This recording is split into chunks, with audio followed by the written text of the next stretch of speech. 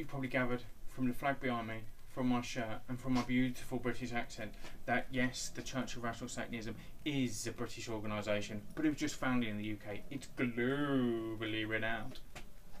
And also, we're going to inject the winds of change into this and bring a new perspective. Get rid of the Americanness and bring in some British eccentricity. Right, and what you'll find that with the Church of Rational Satanism, although we're British, we're not racist, we're not nationalist, we're just unique, like our philosophy. So if you check us out on the website or in the books which you can purchase from the website, you will find S-type personality, S-theory, satanic mnemonic system, fuck it factor.